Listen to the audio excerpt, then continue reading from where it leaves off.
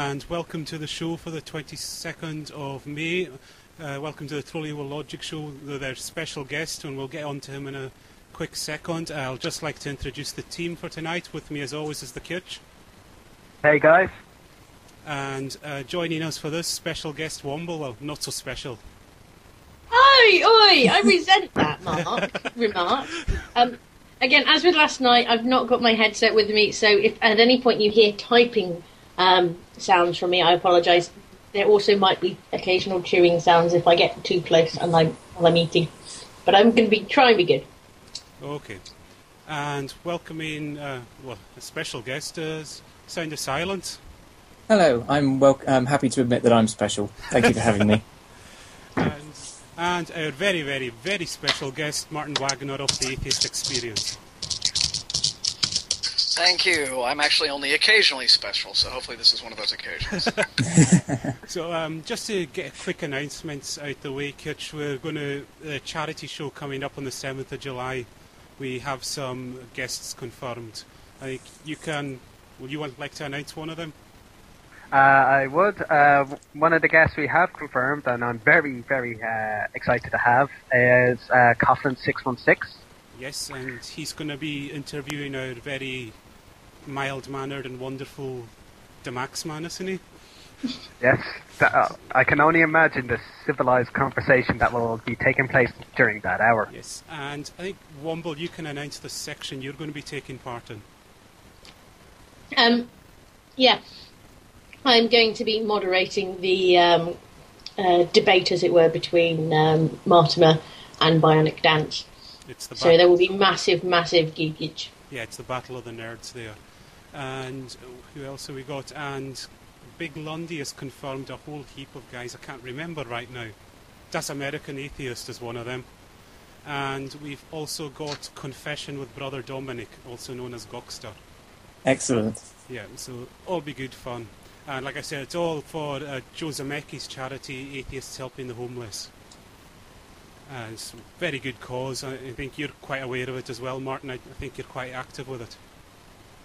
Yeah, I haven't been as active with it as... It's really Joe's thing, but I've been very supportive of it, and it's a terrific thing he's doing. It really is. All right. So we do have a caller on the line who says she's spoken to you before. So. I didn't do it. All right. I wasn't there. So it wasn't me. The photographs are faked. Yeah. The witnesses were bribed. It wasn't me. I promise. The option is: do you want to go to caller or do you want to speak? What's the verdict? Up to you. Up to you. Okay, we'll go with a caller. I would normally be talking, but I'm currently devouring a barbecue rib. You're always eating on this show. Yeah. I'm not always eating. This is my tea. This show starts sooner than ours. Yeah, apparently they haven't accepted our contact requests, so we can't add them yet. So I think we'll just we'll speak to Martin for a bit until they get their issues sorted out. And could someone talk? I need to speak to the caller to let them know what to do. So, Kitch, could you take over for a second, please? Sure, Martin, how did you get involved in the Atheists Experience, the show? Well, it started, it doesn't seem like this long ago, but it really was right around the end of the 90s, I think it was 99, actually. And I had been in Austin for several years, but I had no idea there was even an atheist group. I mean, I was familiar with American atheists who, when Madeline was alive, they had their base in Austin. It all happened one day when I was just at my apartments and getting my mail, as a matter of fact, and a fellow came up to me, and he had noticed that I had a Darwin fish on the back of my car, and introduced himself and asked, are you an atheist? And I said, well, yeah, more or less. And he said, well, I don't know if you're aware, but I'm part of this group here in town, this local organization, Atheist Community of Austin, and we do a cable access television show. And I said, you have to be kidding me. And he said, no, we do it. And so we talked for a bit, and I promised that I would watch when I had a chance. And a couple of weeks went by, and I remembered this, and I did. I actually tuned in, and at that time it was on Sunday mornings, so it was opposite all of the church programming. And I remember watching, and the very first thing I saw was Jeff D. ranting like mad. And I thought, this is brilliant. I can't believe this even exists. This is absolutely wonderful. So I kept watching. And And then a few days later, I met the fellow outside. His name was Howard Jones, I believe. And he's actually over from he was from Scotland, actually. So he had anyway. We became friends, and he invited me to the studio one morning to view the taping and participate. And so I did. I went with him early one morning, and I met everybody. And at that time, and this was before everything was automatic and digital, so I eventually ended up working the other camera. It was a 3-camera setup, and there were 2 of them there. And so I started doing camera stuff because I'm a film TV guy. And then I just got a bit more involved with it. And the very first show, see, the way the show used to be, it's very different now. We have this global audience, which is wonderful. I mean, from YouTube and in fact, I'm talking to you folks, and it's just been great. And it's been very much a privilege to see how the show has grown and grown and grown, and to be part of it. But back then, we were just a little local cable access TV show, and our audience, we had no idea who was watching or if anyone was. But it was pretty much a safe bet that if you were watching and you were an atheist, it was because you were an Atheists Community of Austin member and you knew us personally. And if you weren't an atheist, it was because you were some hapless Christian who was channel surfing that day and stumbled upon our program. And we're like, what in the hell is this? And so we got, actually back then, a great deal more angry Christian callers than we do now. As a matter of just people calling up, just wondering who we are and what we were doing and why do we have a show and what's it all about. And nowadays we have this, this large worldwide atheist audience, and so we have to really, really encourage the theists to call. So back then we were flying by the seat of our pants. We had no idea what we were doing, but we knew that we were. It was a thing that we believed in. It was doing this kind of new media outreach was relatively new. I mean, American Atheists had its television show and its media that it did. But the reason that Atheist Community of Austin started at all was because the group was started by a woman in 1997 named Kellen Van Hauser. And her real motivation was that there was no local atheist group. American Atheists had much bigger fish to fry. They wanted to do things on the national stage. They weren't really interested in just local events, things that were of interest to just the local community, folks who wanted to meet, on a smaller scale. So ACA was founded for that reason. And from there we just decided, well, why not do some things? And so nonprofits got going right around the time iTunes started doing podcasts. We really tried to sort of get out there and outreach with atheism in a way that we didn't really see it being done a whole lot, or at least we didn't know of, because YouTube wasn't a thing back then. Skype wasn't around. Blog TV. So blogs were not really were only just starting up.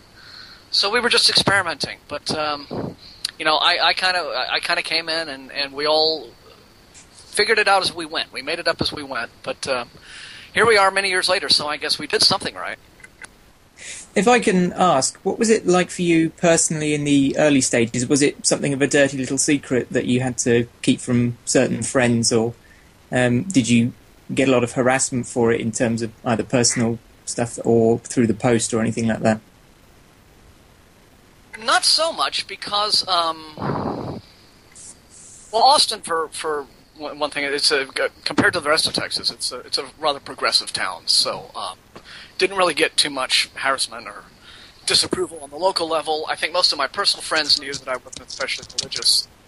My atheism is a thing that with my parents, my family, we sort of agree not to discuss. I'm very close to them, and they are Christian. They're not hyper-fundamentally so. They're not from the Ray Comfort School. But their beliefs mean a lot to them, and so, in the interest of not having any unnecessary risk, because I'm really close to them, I like that they just don't talk about religion much to me. I mean, Mom will every once in a while say something to the effect that, she's praying for me, but that's about as far as it goes, and I don't really mind that. But in terms of any sort of negative impact on my personal life, I really didn't experience much. Okay, I think we've got the callers sorted out, so we'll add them in. So give me a second. Just quickly, while we're getting the caller in, Steve in Tennessee says, ask Martin if they've ascertained the actual identity of Shock of God. I'm not sure whether that's something you'd be allowed to, would want to say in a public forum, but you can either answer that or not answer it. Actually, I don't exactly think his real name is a profound trade secret or anything. I think a lot of people know who he really is. I don't know his name offhand. But yeah, he's really just nothing but a trash-talking YouTuber. He claims that he's never called our program live. You know, he claimed that he called the show and essentially completely owned Matt on this ridiculous question that he has, which is, provide evidence. Oh, not proof and evidence. Yeah, oh. exactly incorrect. Okay, I'll add the caller in now. Sub-Zero Bob. I don't know. Sub-Zero Bob. Sub-Zero Bob, okay. Hello there, you're on the show. Okay. Yeah. Can you hear me? Yeah, we can hear you. Excellent. What's your question? It's just I was talking to Martin last week. Not last week, but 2 weeks ago on the Atheists Experience. And it's just kind of like, how do you say? Oh, I think I remember you. Yeah, this is Bobby. Hey, Martin. Oh, hi. There's a kind of a delay. I don't understand why I'm not hearing myself twice, but I'm new to this. Yeah, you need to mute your Blog TV. Yeah, have you got the volume up on your Blog TV right now? If you do mute it, just turn it right down. That'll be the reason. Okay. Mm-hmm. Let's see. Volume. How about I just turn off the whole thing? Alright. Yeah, so I'll just leave Skype on now. Yeah, that'll work probably as well. Alright, so, Martin, it's just, last week when we spoke, or 2 weeks ago when we spoke, I was honestly quite offended that you think that, I was trying to lecture you on science. I'm not a scientist. All I was trying to point out was that 35% of the scientific community has an appreciation for a higher being or entity. And what I'm trying to now, where do you get say, that figure? Where do you come up with that figure? Because I was watching. Theists I was watching Tyson. I was watching Tyson. He's a renowned scientist, and I'm getting his figures from him. And the point is that, I'm a regular Joe. I'm a regular guy, and I'm relying on scientists a lot. And if scientists can't figure that out on by themselves, then that's my problem with it. It's not because I'm saying I'm a scientist and I know how the science works and I'm trying to lecture you on science. No, that's not what I mean. What I was trying to do is point out philosophically to you that there's some disconnect, some reason plus that's happening, that even people of the scientific world are getting down the track of that appreciation for godlike entity. Well, first off, it doesn't matter. Okay. I am well aware that there are theistic scientists who exist, right? Kenneth Miller, who is one of the world's leading evolutionary biologists, is also practicing Catholic. These are not mysteries that there are scientists who believe in a God. What matters is when they are expressing their theistic beliefs, they admit that these are their theistic beliefs, and they admit that they don't have science backing them up. But it is still their personal belief, even though they are scientists, that there may or may not, that there may be a God, right? Now, I don't know, again, as far as your figures are concerned, what I'm looking at right now is our figures that are on Stephen Jay Gould's website, where, according to the National Academy of Sciences, the figures as of 1998 are 7% of scientists or members of that organization have a belief in a personal God. 76.7 have a personal disbelief, and 23.3% profess doubt. So I think that, by and large, when you the more educated you are in the scientific method, in the whole process of inquiry that entails, and you begin to learn things about how the universe actually works, the less and less you find it necessary to rely upon supernatural explanations for phenomena in nature. Does this, however, preclude a personal belief that someone, even a practicing scientist, may have on philosophical grounds or on cultural grounds? Well, no, it doesn't. But simply to say, well, X% of scientists do believe in a God, and therefore I think it should be valid, that right there is, really just an argument or the appeal to authority fallacy. Because a person is X, therefore we should take their views seriously on every subject, even if those views don't necessarily have anything to do with their particular, field of expertise. Like, it would not be an appeal to authority fallacy if you were to say a certain biologist has this to say about how biology works, but it would be an appeal to authority fallacy to say, certain biologist tells me that this is what I need to do to fix my transmission, and I shouldn't listen to my actual mechanic. And so because that guy's a brilliant scientist, I think I'll listen to him, right? Yeah, if I may respond, there's like other things that are bothering me too, is this, that if an average Joe is faced with a scientist, it's very easy for a scientist to just tell, hey, look, you gotta trust me, what I'm saying is true, because I got more education than you, and I've studied these things, and I could just tell you right off the bat, there's no God, and you just got to take my word for it. And then I think any scientist who would be doing that would, for one thing, not be giving you a scientific opinion, because if a scientist were to say, here is my position on a particular thing, and you asked him, please show me your work, please show me your evidence, he'd do it. That's how scientists operate. That's the whole scientific method. Any scientist who said, I'm a scientist... Would you agree that it's an opinion that I wouldn't even understand what he is trying to show me, that I'll still find faults of no matter what it is, just because of my faith? And now, when we go back to the car example, the used car example, it bothers me a lot too, because when you were talking about, here's the used car, you're taking the leap of faith rather than taking it to the mechanic. The thing is, I am taking the car to the mechanic before I buy it. I'm not stupid. And that's what I'm doing. I'm listening to this scientist, I'm listening to that scientist. I listen to a lot of scientists, and I'm pretty much stuck on one scientist right now, and that's Neil Tyson, and it just it is something like Reason Plus, and that was Matt. He said Reason Plus in a conference in something I watched on YouTube. There is something more than reason that is in play, and we're missing the whole picture if we don't talk about that plus factor. What is this thing? What is this process that is not reason, that functions beyond reason, that is a better means of obtaining knowledge and facts about the universe than reason? And how does that work exactly? How do you apply it? I mean, how do you use it to evaluate evidence and make decisions as to whether or not claims are true? Okay. There's so many things that I can tell you right now, but the bottom line. The bottom line is one word: mystery. The bottom line is mystery. How do we arrive at the essence of truth? How is this being on this little?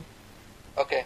I was going to say, we're actually in a position with sort of Trolling Logic and SkepticTV that we do have either some people with scientific qualifications or are very near to completing their scientific qualifications. And I'm one of the people with scientific qualification. I've got a degree in geology. I'm currently pursuing various types of additional study, including a master's degree. And I've got to say, with what Martin was saying earlier about the studying of science, is you do get an appreciation for how unlikely it is that there was any sort of divine inspiration or creator, as it were, behind the universe. I mean, particularly if I look at things in terms of geology, with the knowledge I've got, I can sit back and I can appreciate the processes that are going on to shape the planet and all the other planets in the solar system, and an appreciation of potentially how the planets have formed as well. And it is literally the sort of thing where I wouldn't necessarily turn around and arrogantly say that God doesn't exist, but at the same time, it is, as Martin was saying, it's my opinion personally that the existence of a God is very unlikely. We don't have any evidence either way to say whether or not a God exists. But it's certainly from all the science I've seen and from most of the science people I know and talk to, the common opinion is that, science can't say for sure if there's a God, but at the same time, that there's probably no need for a God to form. And you have to look at it in terms of the basic scientific principle of falsifiability. You have to know what you're looking for. If you're going to suggest, all right, well, perhaps a God is responsible for X, Y, Z, or well, let's just say the universe in toto, right? Well, then you have to ask yourself, what would a non-God designed universe look like? That's how that's the falsifiability question. You come up with a hypothesis, and then you say, well, what conditions would we expect to see if this hypothesis were not valid? And I've never managed to find for example, say someone, I'm not saying that you're necessarily a creationist, but let's say a traditional creationist, or even part of the intelligent design camp, which made the rounds over in this country and really pissed everyone off for a few years. It's what exactly is it that what exactly are you proposing, and how would we falsify that? Because one of intelligent design's biggest points that they wave around as if it's a point in their favor is that evolutionary biology is a theory, like evolution by natural selection is a theory that has gaps. There's a lot of gaps. And the more gaps there are in your theory, then the worse your theory is. That's the premise that they're working on. And then their technique is to try to punch holes in, say, evolutionary biology by showing the gaps.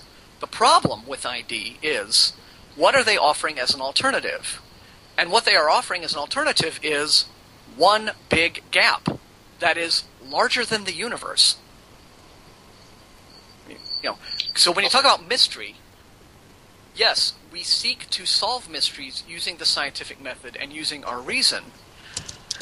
But what happens when we have mysteries is we don't simply say, well, look, there's mystery, so there must be some other process that we are not aware of by which we either solve these mysteries or they just get to remain mysteries to us, and somehow that makes everything, more interesting. There is another process. There is another process, and it's philosophy.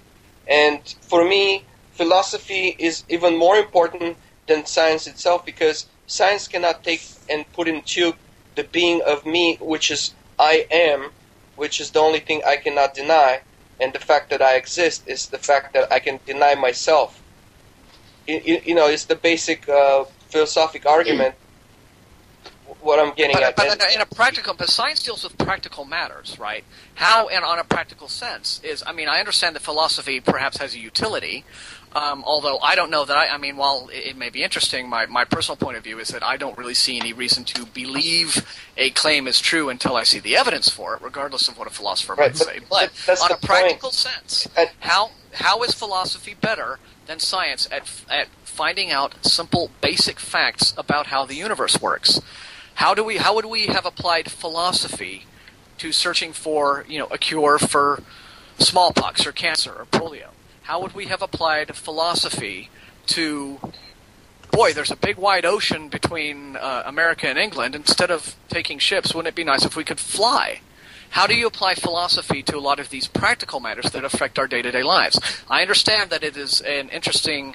And Lawrence Krauss has actually recently, because he kind of caught some flack from people who are philosophically minded, and backed up saying, look, I understand that this is perhaps a practice that has some very interesting utility in terms of trying to think about questions that seem as if they might be outside the purview of science, questions that deal with meaning, for example, things that affect you on perhaps a personal level. But when it comes to finding out facts, I don't see a better method than reason and science. Right. You can equate both. You have to use science for certain things that science works best, and you have to use philosophy for other things that what philosophy works best for.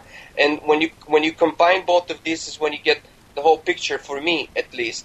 But you can't just rely on one thing and completely dismiss another. Even when you're saying you're a skeptic, you're so-and-so % a believer. So in a sense, you don't really are 100% atheist if you say that you're a skeptic, because you're not dismissing the fact or the possibility there might be a God.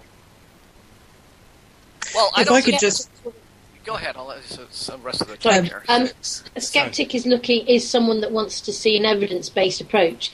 If you want me to turn around and accept that there is the existence in a divine being of any nature, it doesn't have to be the Christian God, then you've got to show me some manner of proof that can be verified before I'll turn around and say, yeah, no, you're right, I'm going to start praying now to this deity. And we're not saying that we won't. You can stop praying to any deity. That is your own personal choice, and that is the problem. If you start believing there is a personal God, then I'm not even talking about those kind of people. That's the reason why I'm calling you guys, because you have beyond the reasonable doubt dismissed the fact that there's a personal God, and I see that myself, and It's I'm not beyond calling. reasonable doubt dismissal. I've studied geology for about 8 or 9 years worth of study at various points. I earn my living based on my scientific knowledge, which I've gained through this. All I'm saying is I don't believe in personal God either, and I don't have to believe because I'm not stupid. Okay, And what I'm trying to tell you is it's entirely different thing. And what I'm saying is, where does I am exist? I exist. I am a spirit. Where is that I am exist? Can you put it in a test tube? I think you're trying to take a trip down to the sophistry route, which is something I personally don't find entertaining, as it were, because you have to make a basic assumption with science, and that is that the world as we experience it is real. And that is an assumption. If we went off and tried to question that, we'd end up going down matrix arguments. I'm not talking about whether or not the world is real. I'm talking about existence of a philosophical term of me, of I am, and trying to put that in a test tube to prove that I am has an existence. The only way is if I start typing right now, and you get. The only way is if I manifest myself through typing, and I say I am, and I'm just gonna click enter right now, and you're gonna see it. That's the I am in the physical, but you can't take that into a test tube. The fact that I am, and I'm denying myself. Let me chime in here really quickly. No offense, but it seems to me that if this process, philosophical process that you're describing, has provided you with such good answers or at least such a good method to finding out the answers to these questions, seems to me you'd be able to describe it a little bit better. I'm sorry, but it really doesn't. I see really no reason to think that my mind. Yes, but I really don't see any reason to think that our minds, our intellectual processes, our thought processes, are anything more or need to be anything more than chemical reactions in our brains that that are produced physically. This notion of say Cartesian dualism or whatever you want to call it, that the mind is some sort of magical, inexplicable property, and therefore it simply cannot be solely produced by this squishy piece of meat in our skulls. I understand there's a wishful thinking aspect to that, but why couldn't it be? But it's a point of view. Where are there any examples? Where are there any examples? Yeah, where are there any examples that you can find of a mind that exists independently of a brain? Right? If you had your head blown clean off by a shotgun, your mind would not still be now wandering in the ether going, well, darn, I lost my physical vessel, but at least I'm still around, and, because I am independent of the brain that I was in. I don't think you'd see, so why I don't know of any actual examples. Why wouldn't that be the truth? Well, you won't be able to, because there won't be anything to connect to. Yes, and what is the difference? What is the difference between something that you cannot observe because there's no physical thing to connect it to, and something that simply doesn't exist? You lost me. I don't know. Okay. It's a point of view. It's a point of view. That's all. If you were saying that it ought to be possible for a mind to exist independently of a brain, even though if such a mind existed, we would not have a means of detecting it because it was not linked to a physical brain, then why assume that the mind still exists at all? Right? What's the difference between a mind that you cannot interact with, communicate with, identify, study, and one that simply does not exist. I would also say that if there is such a mind that is existing somehow but has no way of interacting with the physical world, what's the point of even accepting that possibility? Because if we have no way of interacting with this mind, it might as well not exist, because it's not beyond our ability to comprehend and interact with. It's because it's part of the whole picture. And also another thing is it's a point of opinion, and that's exactly what I was going to talk about as far as selecting the therapy video of Unbeliever. What the guy is talking about in that video is I don't belong in this world, I don't belong in the next one. From a religious point of view, he's saying that he rather go to hell than to believe in Christianity or whatever his religion he's coming from. But there's also another video from therapy which explains it much better, the point of view, and that's called Turn. And that band is an amazing band, and it's one of the reasons why you got me to call today, because I've been following therapy since 1994 or before, and it was one of the bands that I grew up on, and I understand this problem with Christianity, and the song Turn in itself is anti-religious song, which is absolutely great and fine with me, but it also is a theistic song. And I'm just wondering, this is feeling, there a point you're cool in your question? Because you seem to, I'm not meaning to be rude, but you seem to be doing an awful lot of rambling at the moment. Yeah, you're not really getting to a point. Yeah, and we do. It's a feeling. It's a feeling that I get. It's a feeling that I get. It's a feeling that I get that I'm not getting the whole picture. Okay, so it's a feeling that you get. Fine. Well, that's all it is. As long as you understand, that's all it is.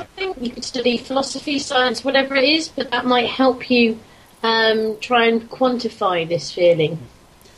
And you don't even have to do it for me. But what I mean is, I'm on a journey here, and I'm giving you guys the benefit of a doubt.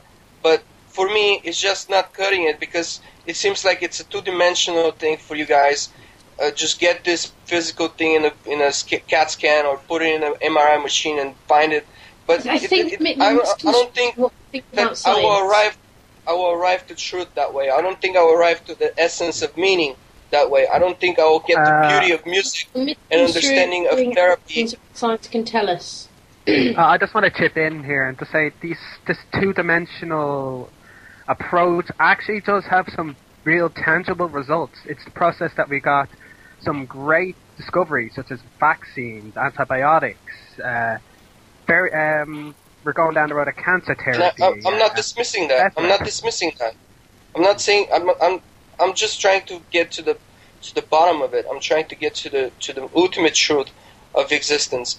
And I'm not dismissing that science has 100% come up with like the most the reasons why we still exist. I get it. You're making a very familiar appeal to. It's called the appeal to other ways of knowing. Until I see that those other ways of knowing are things that do a better job at getting us to actual knowledge than the scientific method, which is a tried and true method. Its methods have been shown to be effective in learning things about the universe. And until then, I don't really know that I see a whole lot of utility or any real reason to take these other means of knowing all that seriously. Yeah. Let alone the fact that I've never heard a coherent definition of the methods of these other ways of knowing from people who insist that they simply must exist, like yourself. Yeah. Anyway, we do have another caller on the line. I think there was a few questions. Well, I was just going to say another thing about... Yeah. Well, if you make one more point, and, we need to move on, because we do have people waiting. My biggest point is that atheism is taking a hard stand, and if that's not what scientists in history have done. Most scientists in history have always come to a point where they say, okay, you know what, there's a God. Atheists, well, first off, that's not, again, that's just, okay. That's you making another unsupportive claim to say that, all scientists throughout history have eventually come, you don't know that any more than anything else, so please don't make claims about things you don't know. Secondly, atheism is not necessarily a hard stand. Atheism is simply the rejection of theistic claims. I am entirely willing to recant my atheism should I receive anything in the way of credible evidence that a God exists. But it's going to take evidence. It's not going to take this wishful thinking, flighty appeal to other ways of knowing, and there must be something more, etc., etc. This is just all this kind of empty spiritualist talk that sounds really nice, it sounds really profound, but it's bereft of anything that's substantial. It's just ultimately it's a lot of wishful thinking and pissing in the wind, and I don't buy it. Give me a reason to buy it, show me the evidence that it works, and I'll adopt it. But until then. Yeah. Until then, I will Atheism continue to just... stand. Right. Atheism is a hard stand by saying there is no God. Yeah. That is Atheism a hard is stand. Hey, listen to me carefully. Try to absorb this. Atheism is the disbelief in God. It is not the categorical rejection of gods, because atheism, since we are rationalists and since we do apply the scientific method to our lives, means that if I encounter any evidence that a God exists, I will change my mind. So in that regard, it is not a hard stand, unlike the hard stand you see taken by theists who refuse to accept science, refuse to accept evolution, no matter how much evidence you actually rub their faces in. I do not know very many, if any, atheists who take this intractable, dogmatic, hard stand that there is not, cannot be, and will, and in no way, shape, or form could possibly be a God. Okay? There's I think plenty it's of probably hard time that stand we moved on. atheists. Yeah. There's plenty of hard atheists on YouTube. There's plenty of hard atheists everywhere. I feel bullied every day for saying I'm a theist. I'm all over the place just struggling with this. Better explaining your point of view than, if you don't want to be treated that way. Because really, you're not very good at it. Okay. I'm encountering a blindness. I'm encountering a blindness of the origins of reason, processes of reason or order. And if you said if there was a God, would it create another different type of universe? Well, for me, if there was no God, there would be no existence or no order at all. Like everything will be chaos and constant chaos or non-existence, coming in and out of existence all of the time. That for me will constitute the existence of no God. That would for no God. You don't know that would falsify God. If we had a completely chaotic universe that obeyed no laws, it could be a universe created by a mad God or a God with a weird sense of humor. Exactly, that's the point. But coming in and out of existence, it will be the biggest chaos. Okay. A chaotic universe would not falsify a God. So it is not. What I mean, chaos is like sorry, coming in and out of existence at any given second. Yeah. Okay. If in such a universe, life as we know it wouldn't be possible, so we wouldn't be here, and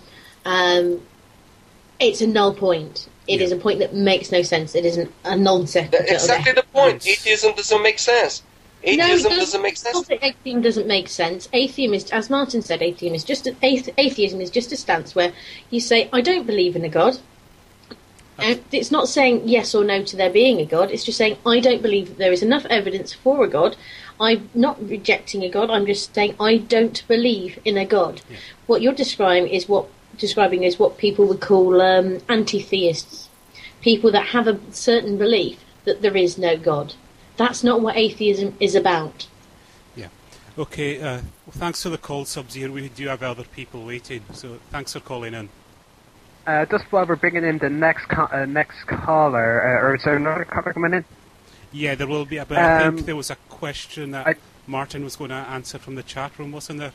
Oh, well, Steve in Tennessee just asked me really quickly about my own religious background. I can just mention really quickly, I was raised in the church, and one fact that some people find very interesting when I tell them about this period in my life, which pretty much kind of went up to my adolescence, was that I don't have any unpleasant memories or experiences of a Christian upbringing at all. You know, some atheists have unpleasant memories, but I have nothing but I remember having a lot of fun doing church activities with the youth group. I went to camp one summer where I saw absolutely the most brilliant exercise in crowd manipulation from the youth minister. I can talk about that someday. Didn't realize what that was at the time, but I realize it now, and I realize how good it was, even though what he was doing was incredibly evil, but it was brilliant. I had a Christian upbringing, and it was simply a matter of when I entered my teenage years just thinking about things more and asking questions and not getting satisfactory answers to those questions. And so it was a journey. Atheists don't have our own anti-Damascus moment where we suddenly see the light of reason and immediately deconvert. It usually tends to be a process, and you go through it in a while. But my story isn't necessarily much different, I think, from a lot of people who grew up Christian and are now atheist. Okay, we've got a caller, and he's wanting to talk about Anthony Flew. Who's Anthony Flew? He was a philosopher, if I remember right. Right. Anthony. He was an atheist philosopher who became deist in his later years. Okay. Okay. And we're waiting on Ron. Hello? Hello, Ron. You're on the show. Ask a question. Hello? Hello, yeah, we can hear you. Hi, you can Hello, hear me. yes. Should I be turning my speakers up? Just mute Yeah, your TV. you're Yeah. feeding back, yeah. Yeah, switch your blog TV off. Oh, we've lost him. So, we'll try him once again. Oh, he's trying to get back in.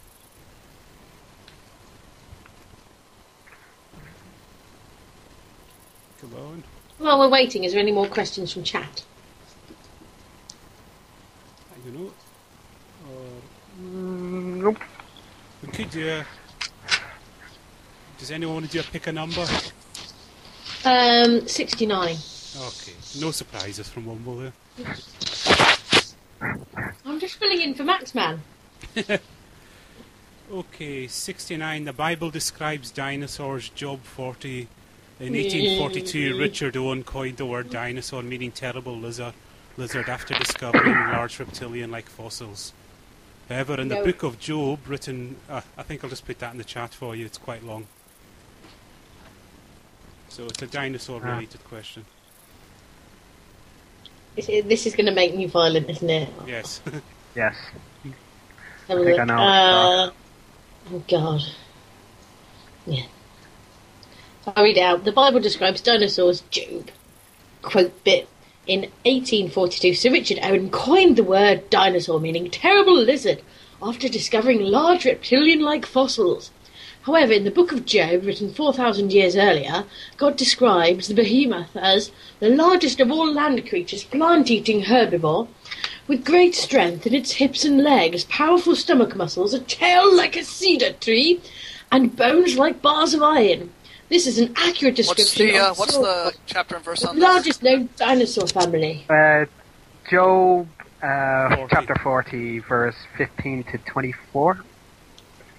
I believe that's the quote. Okay. That is Yeah, and your response, Womble? bollocks. Okay. There we go. Let's be clear. The blue whale, I think it is, yeah? Yeah. One of the biologists will confirm this, is the largest animal that has ever existed. As far as I know, that's correct. It's bigger It's one than of the T-Rex. whales. I'm not sure if it's blue whale. I think it's the blue whale, because that's the one that they used in the Star Trek that went back in time. It was Star Trek 4. Oh, Yeah, it's the blue whale. It's the blue whale. Yeah. Yeah. And if the Bible really is referring to dinosaurs here, why doesn't it just tell us about all of them? Yeah. Right? Why does Exactly. it limit itself to this one particular species, which apparently eats grass as an ox and moves his tail like a cedar tree and is really, really big, but all we're going to say about him is that he's really, really big and he's big. Okay, fine. But now, what about all the ones that flew? What about the ones in the ocean? What about all the many, many different species that we now know of? I would be a whole lot more impressed if Job were telling me about the Triceratops and about the Apatosaurus and about the T-Rex and about all the little raptors and about the plesiosaurs and being very, very specific and, Well, I don't getting know if, into actual taxonomy. I don't know if we've said all this yet, but a lot of people claim that the references to dragons in the Bible is a reference to the dinosaurs. But, I mean, yeah, it is a bit odd that we don't get any detailed descriptions of individual dinosaurs that we know and recognise. Yeah. So it's And just I- like, claims that you hear from Muslims about how apparently there's all this profound advanced science in the Bible. And then you read the passages, and they are these very poetically written passages which can be wildly interpreted if you really use your imagination to mean pretty much any number of things. Whereas what you don't get is specific scientific language. What you don't get are, here are some experimental protocols. You don't get anything that a scientist can actually apply to doing science from these holy books. What you get are, these moments of these literary moments that describe things in wildly interpretable ways. Okay, I think we'll let our extra special guest. You can pick a number 1 to 101, Martin. Oh, what are my choices again? It's so difficult. 1 to 101. So. Oh, all right. I don't know. 46. 46. Okay. Oh, it's a classic one. This, so it's the. It's a thing used to do with homosexuality. No, it's not. But if you look in the chat window, Martin, you'll see it come up. Do you want me to read it out again? Yeah, Womble, you can read it out. Okay. The second law of thermodynamics, entropy, explained Psalm quotation. This law states that everything in the universe is running down, deteriorating, constantly becoming less and less orderly. Entropy, or disorder, entered when mankind rebelled against God, resulting in the curse. Genesis some numbers, Romans some more numbers. Historically, most people believed the universe was unchangeable, yet modern science verifies that the universe is growing old like a garment. Hebrews some numbers. Evolution directly contradicts this law. Okay, so... could I address this one?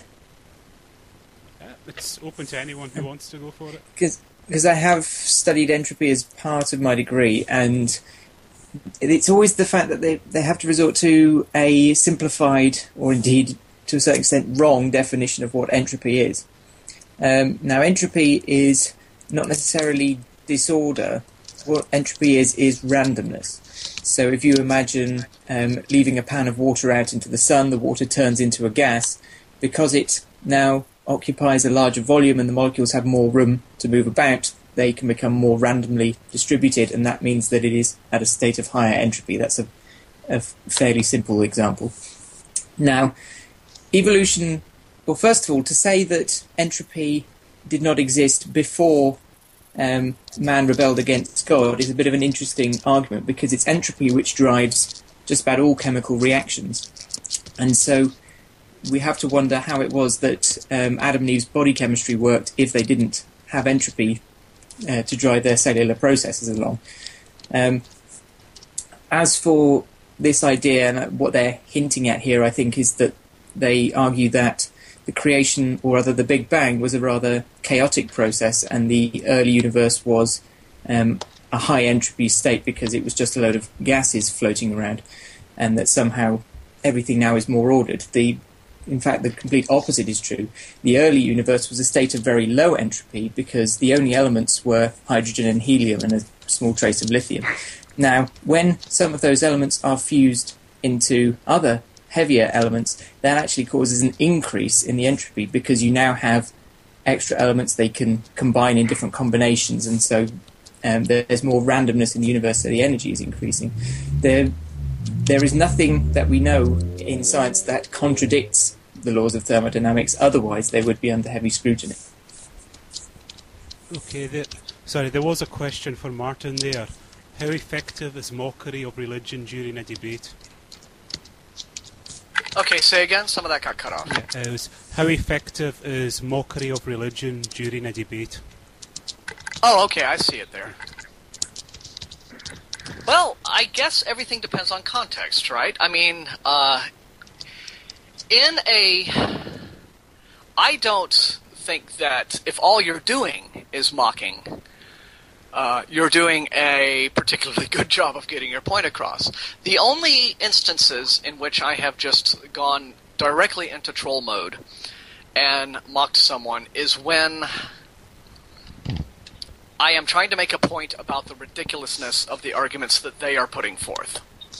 For example, there was a post that I put up on the Atheists Experience blog a few days back, where some fellow wrote us and to tell us how wrong atheism was, and his evidence consisted entirely of reams and reams and reams and reams of Bible quotes. And so Russell responded to him by saying, well, thank you for sharing all of these passages from your favorite book. Let me show you some passages from my favorite book. And then he quoted from Alice in Wonderland. And then the fellow didn't get it, right? The point being that, it's a tautology, right? Bible quotes don't prove themselves. And so if you want to say, here, you should believe in the Bible, and let me give you all these quotes from the Bible for why, because the Bible, it must be true because it says it is, then, it's utterly useless. And talking to someone who does not believe in a God by quoting from a book that takes as its premise, this God exists, and here are things that this God says, and here's what he does, and here's what he wants from you. It's no different than it's what Russell calls the Star Trek rule. If you're randomly suddenly throwing quotes from Captain Kirk into a discussion that you're having with someone about science or philosophy or what have you actually brought into the discussion meaningful? Well, really nothing. It's like, well, what does Captain Kirk have to do with anything? He's a fictional character. We're talking about this, that, or the other factual thing. So there are times when, I guess maybe not mockery, but satire, lampooning someone, lampooning the absurdity of an argument is a good way to bring its absurdity to light. But, yeah, I mean, if you're just going to be a troll and someone who just flings insults around, I don't think that's effective. And I think that there is a very wrong and unfair stereotype about atheists that, we're just a bunch of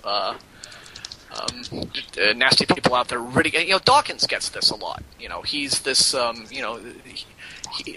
it's automatically assumed by people who criticize Dawkins that he is just this just spittle guy is spewing spittle-flecked angry rants in the general direction of religion. And but if you actually read his books, if you actually hear him lecture, if you actually hear him on stage when he's debating a bishop or atheist or whatever have you, he's always seemed to me just the perfect gentleman about it. I mean, yes, he is very impassioned about his views, and you see that impassioned side come out. But I think that a lot of times atheists are inaccurately criticized simply for being people out there who do. I think that is really a defense mechanism on the part of theists. It's very easy to not have to defend your beliefs against the criticisms of atheists if you can just say, well, these atheists are all jerks. Yeah, I was going to ask you, Martin, what's your most memorable caller that you've ever taken? Well, okay.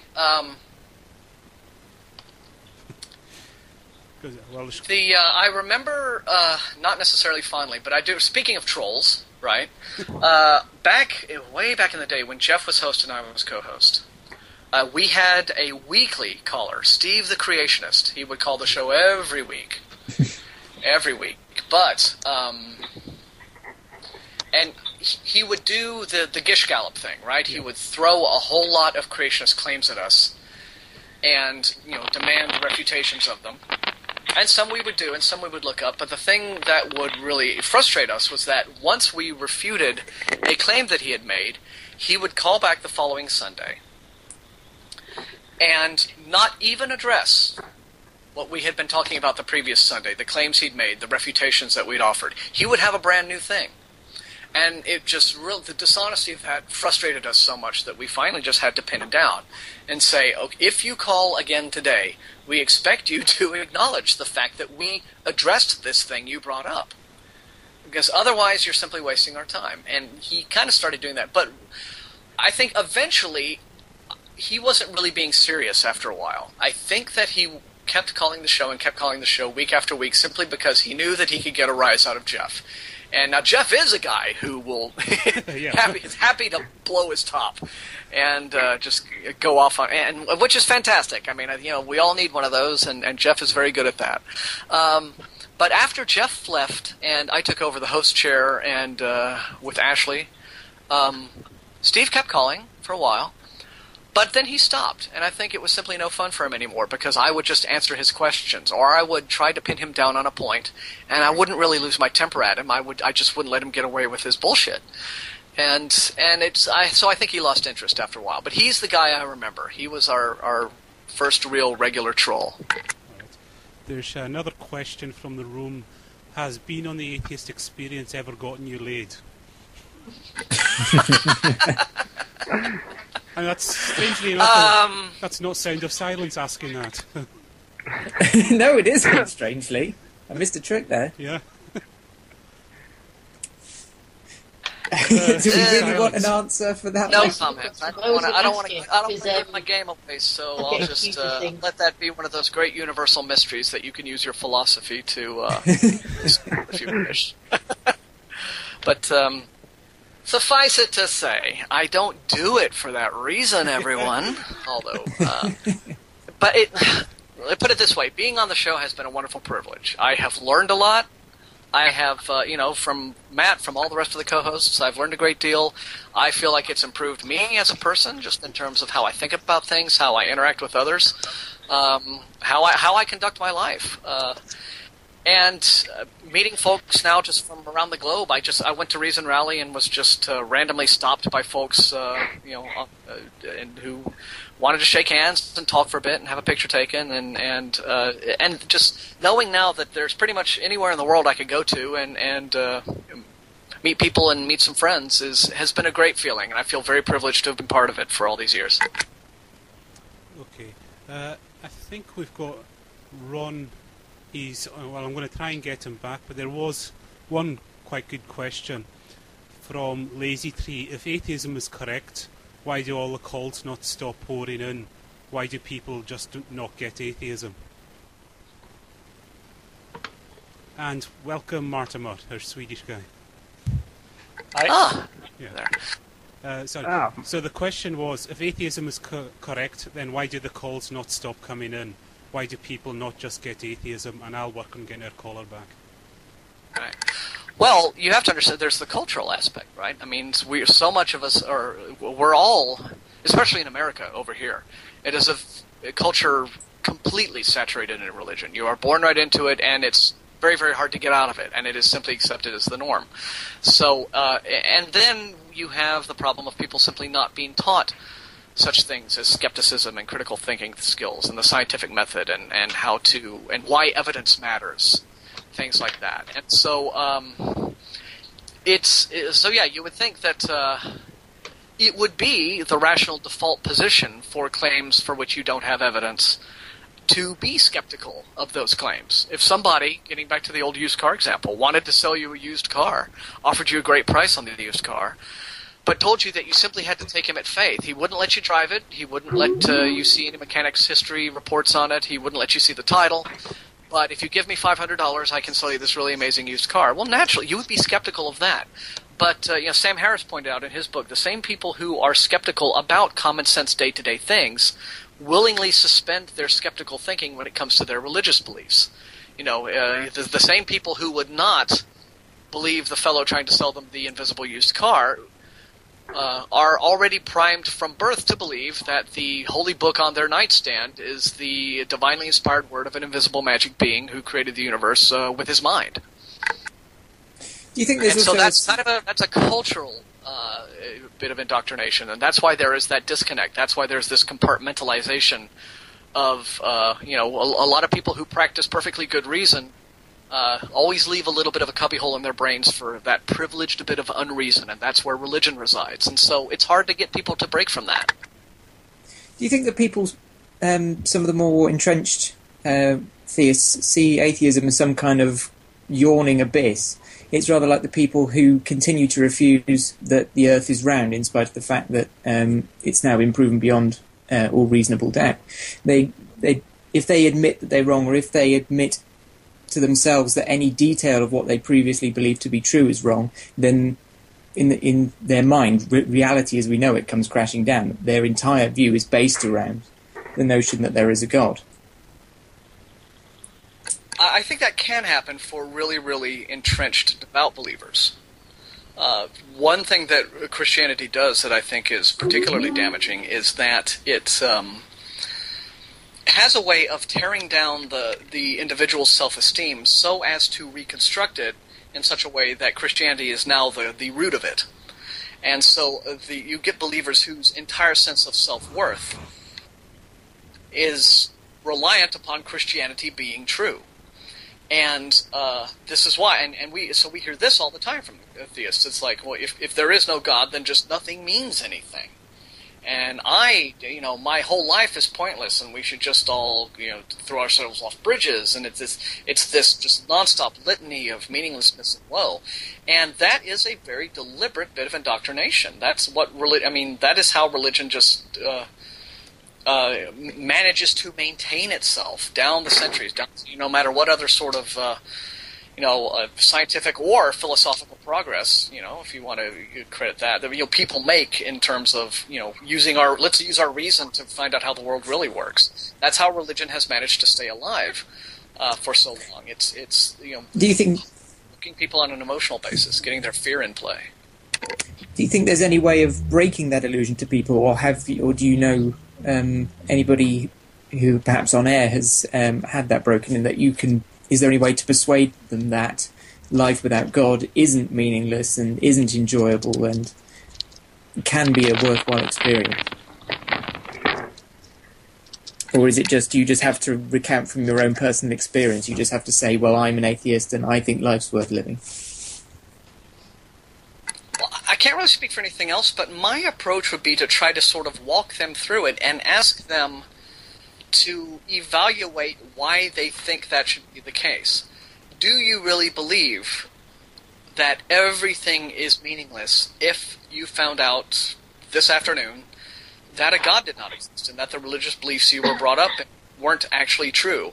Or maybe they were, maybe 10% of them were true, maybe, or whatever degree you find out that what you've believed isn't necessarily real. What would change for you? Would you stop loving your wife? Would you stop loving your children?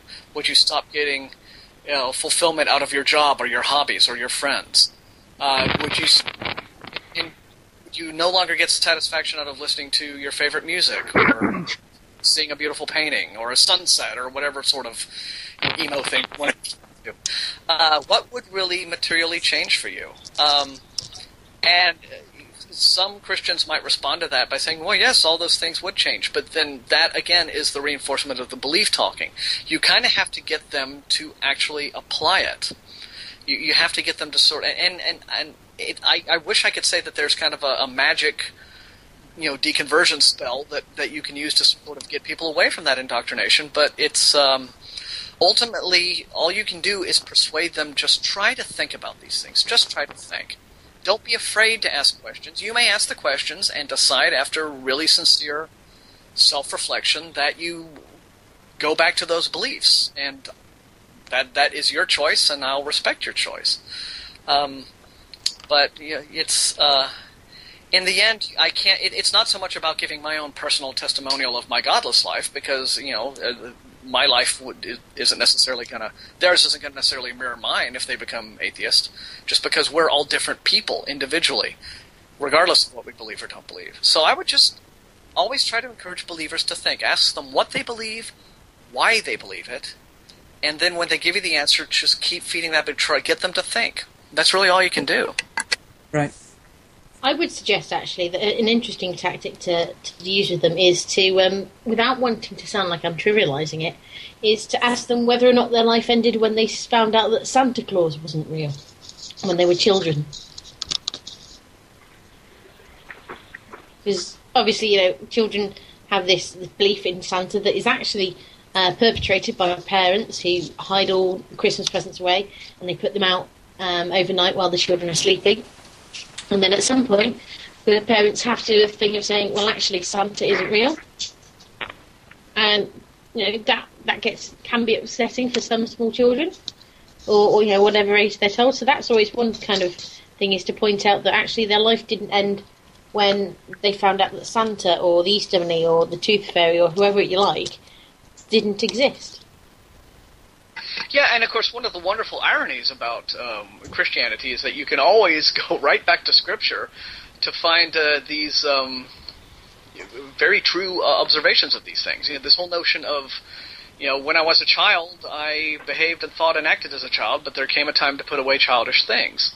And of course, the wonderful irony of that is, yes, that is precisely the approach to take towards any sort of unproven belief system that you might have, not simply those when you're a child, but because you should never make the mistake of thinking that as an adult you are immune to irrationality. We're simply not. And even the smartest people can think irrationally about certain things and come to wrong conclusions, although they might be very smart and educated and correct about other things that they believe in. So we should never assume that we hit a certain point and we say to ourselves, well, I'm an adult now and I'm an intelligent adult. Look, I have this very successful career and I can do complex math problems in my head, so I'm clearly a smart guy. So if I believe in God, it must be true because I'm not dumb. Well, it doesn't. Ultimately, it doesn't really matter. It has to do with how you apply the knowledge that you have, whether or not you are still allowing yourself to compartmentalize, to give yourself the permission to make those exceptions to applying reason to certain questions, simply because a belief system is comforting to you and you were brought up in it and you'd like to. If you understand that that's what it is, fine. But don't go confusing believe because it emotionally satisfies you with something that must be true for that reason. Simply because a belief feels good and makes you happy doesn't mean it's true. Yeah, I think there's a question there in the room. It's all scientists ask the question of God when they made their discoveries, then why is God such a bad inspiration?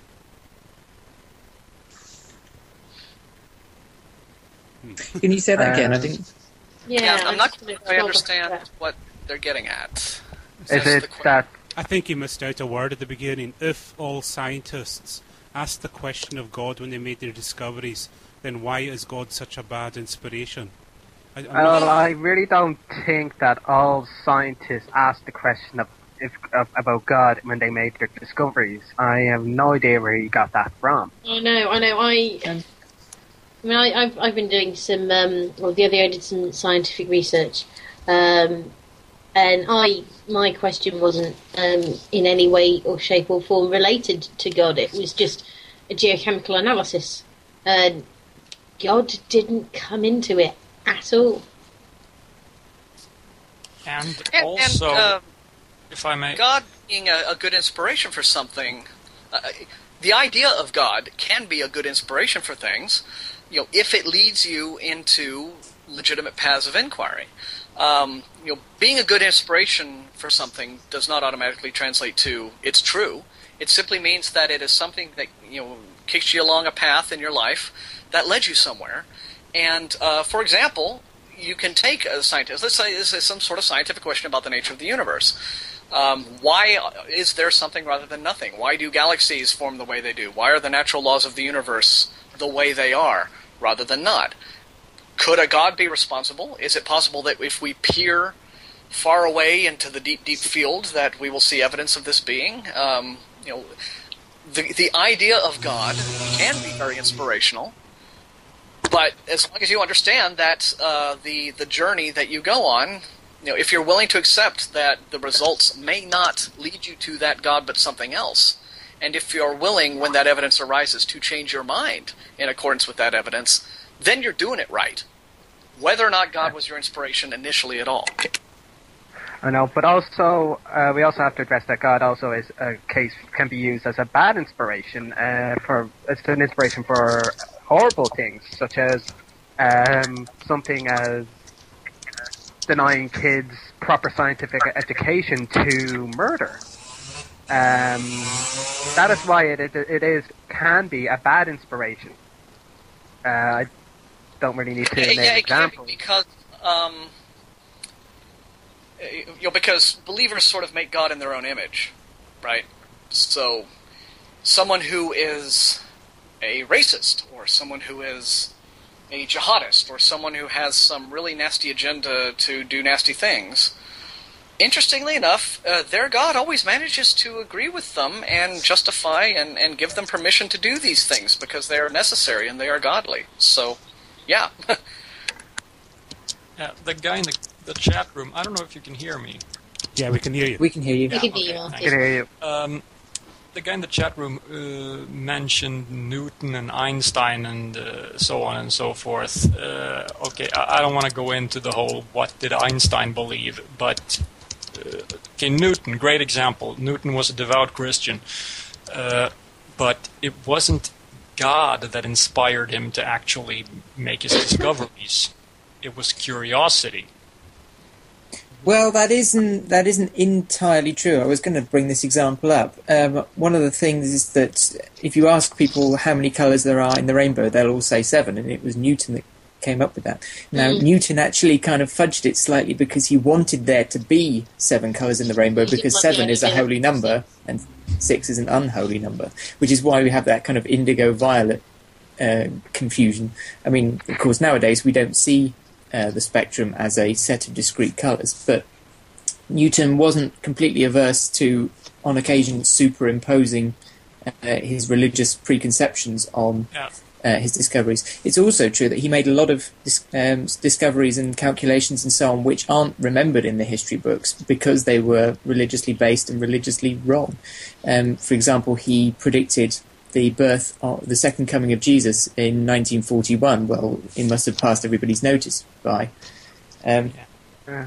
So he wasn't averse to mixing the two. He was also an alchemist. He was also a strong believer in alchemy. Right, he experimented with alchemy. That's another thing. So, if you're going to teach the controversy, why the discoveries that he is known for were certainly not related to his. That is what makes the distinction, really. The ones that are forgotten to history are all the ones which were made with religious intentions in mind and have since turned out to be scientifically false. But I just want to make the point that there's fairly good evidence, if nothing else, I just want to make the point that scientists are remembered and honoured because of their scientific accomplishments. That is what they're honoured for. It doesn't matter what they believe religiously or whatever. People can be wrong. For example, there's one scientist, I'm going to pronounce his name wrong. I don't know, people like that. Kerry Mullis. He was the founder of he basically founded a very important technique in molecular biology called PCR. But he was also a global warming denialist. He was an AIDS denialist, but that doesn't take away from his accomplishments. But that doesn't mean we have to take every idea he had seriously. Just because he believed that AIDS does not cause the HIV virus does not cause AIDS. Just because he believed that doesn't mean that the whole scientific community does. It's all based on merit. So that's why I don't find the idea of Einstein or Newton or whatever believed in a god or not to be very compelling. It's obviously it's the logical fallacy of argument. And at the end of the day, it doesn't really matter, right? I mean, if we understand that there are scientists out there who have a personal God belief, it's not a huge number of them, but they are out there. But people have personal beliefs for personal reasons.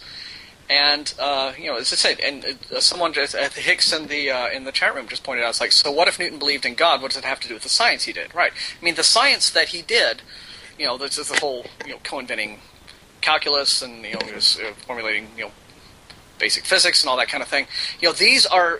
They have survived to this day because they work, right? I mean, those were the things that he definitely got right. Alchemy was not a thing he got right. That's why no one is still doing it. So there's a tangible difference there. People can believe whatever they wish, right? You can believe in the Great Green Arkle Seizure if you want. It all comes down to if someone is a scientist, and it's a different thing entirely. If someone is a scientist and says, "I have scientific evidence that I'm willing to present that a deity might exist," okay, well now that's a horse of another color. But most scientists do keep their religious beliefs very much apart from their science. And again, one example that I would give would be Kenneth Miller, who, when he is out talking about evolution and he is blowing holes in Michael Behe and the other intelligent design guys, he's doing it on the pure basis of the science. But I guess in order to answer Hicks more succinctly, I guess the reason it matters is because what you do find are believers, and particularly fundamentalist Christians, who make this an issue, and it's the whole appeal to authority fallacy at this point. Well, ex-scientists believe in God, so if you trust scientists for what they say about evolution or what have you, then why aren't you trusting them about their belief in God? Well, it's because the one has this vast body of actual experimentation and evidence and data behind it, and the other's a personal belief. And people can have personal beliefs no matter what their profession is. It ultimately is what you think you have evidence for. Yeah, and this kind of goes back to what the first caller was asking, and I'd just like to share something that I found at the time and people may or may not be interested in. I looked into the scientific literature for religiosity among scientists, and I've got a paper, I can share the link. Unfortunately, it's not free to access, you need a subscription. But they surveyed about 2,200 scientists, both natural scientists and social scientists. First of all, it was 51% that said they had no religion, by which they meant any of the above, namely the theistic religions. I mean, that will include deists, almost certainly. Two other interesting facts. They were asked to select which statement most closely applied to them. On average, 31% said, "I do not believe in God," and a further 31% said, I do not know if there is a God, and there is no way to find out.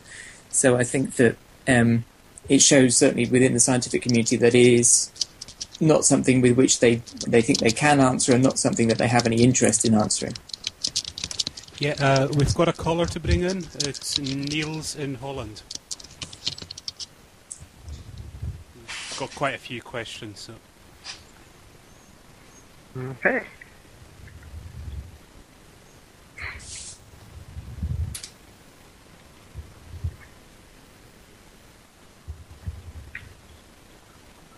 While we're waiting, I'm going to post a link here. We had a caller that we lost earlier who had some questions about Antony Flew.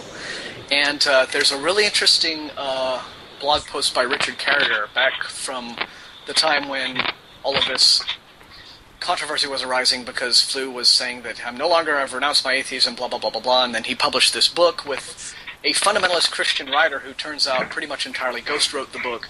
But there's some interesting information here from Richard Carrier. If you want to learn more about the whole Antony Flew situation, and I will post that link to the chat right now. Okay, Niels, you're in the chat, so ask your question. Okay, thank you. Can you hear me? Yeah, we can hear you. Yes, we can hear you. Okay. First, a little bit of background. I am not, in fact, a theist. And in my community, I have never actually spoken to anybody who really is one. And you have a question. My preference for science above theism is based on the fact that science leads to more questions. If you find out something, that's very nice. But what it leads to is more important than the actual answer. And religion, as I understand it, pretends to provide answers to whatever life is asking of you, but you have to accept it no matter what. Have you ever posed such a such a statement to a theist, and how do they respond?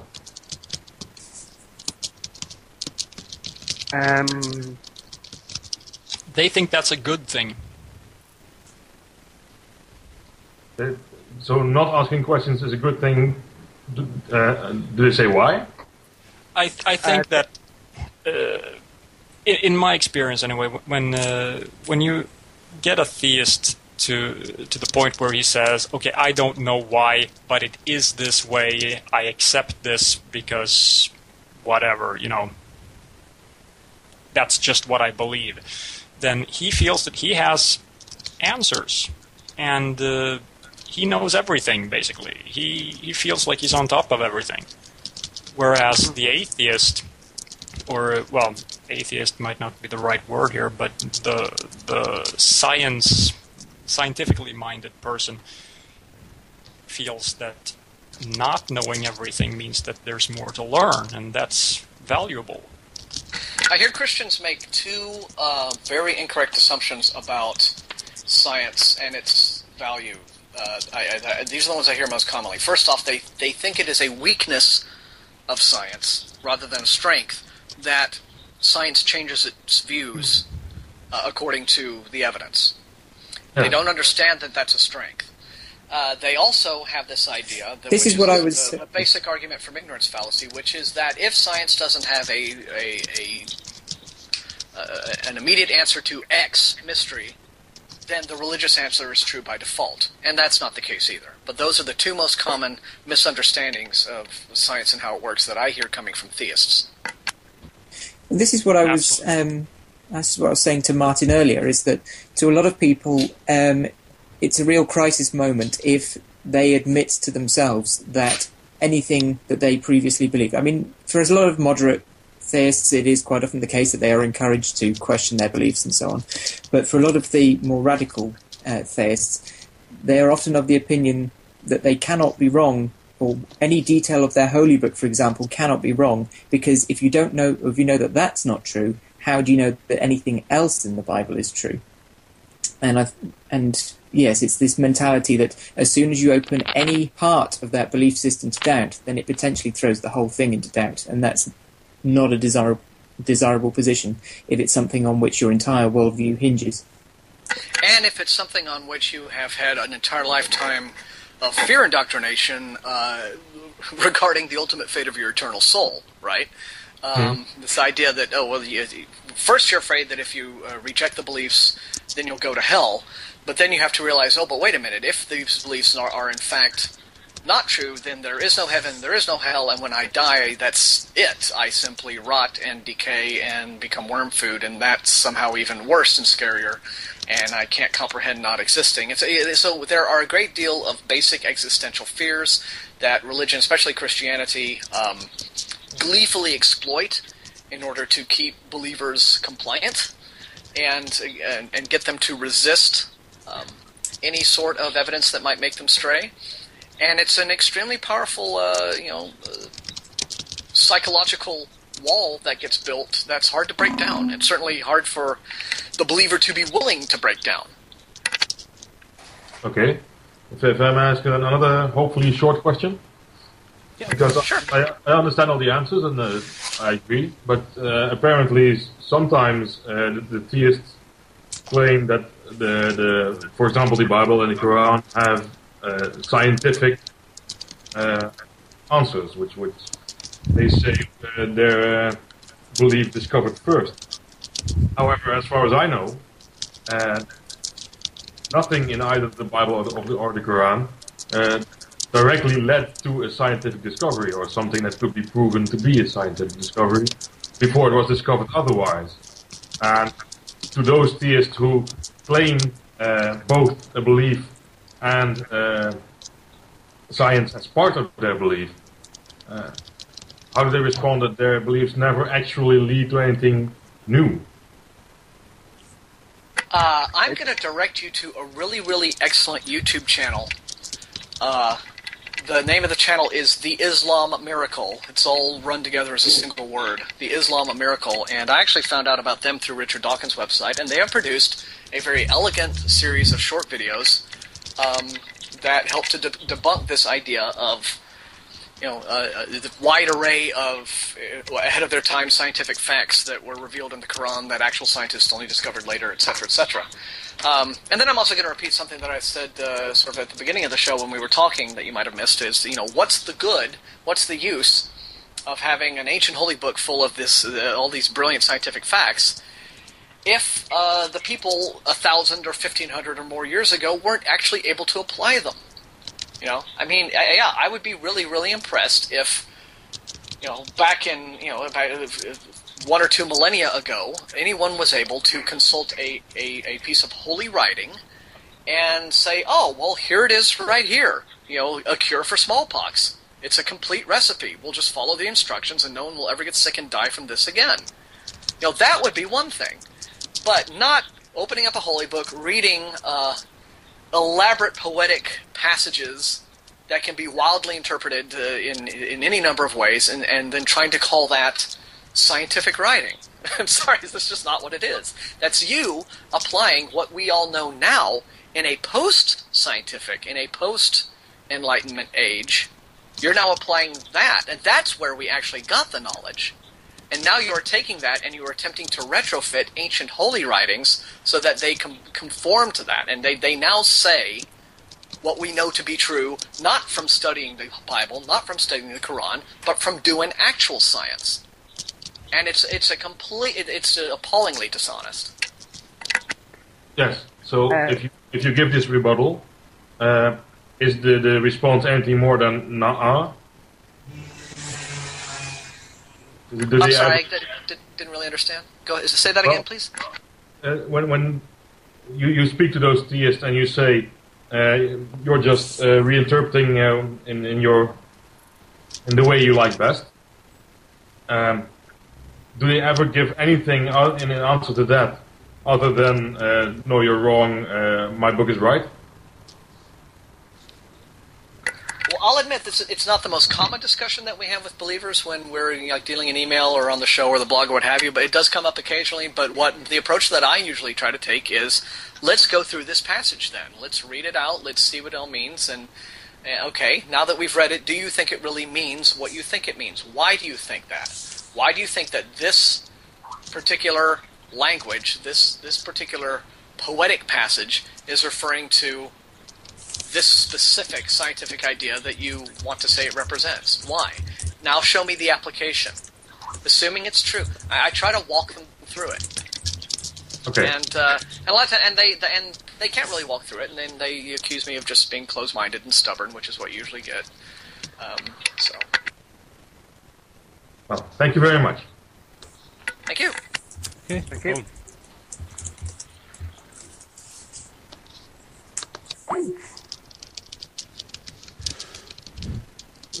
Okay, I was going to say we can... Do you want to pick a number, Marty, seeing as you're the new one here? Oh, okay. It's 1 to 101. Okay, is 42 taken? Nope. No, it isn't. Wow. I'll copy and paste it into the 69 chat. went first. And I think, because we're enjoying it so much, Womble, you can read it out again. Oh, okay.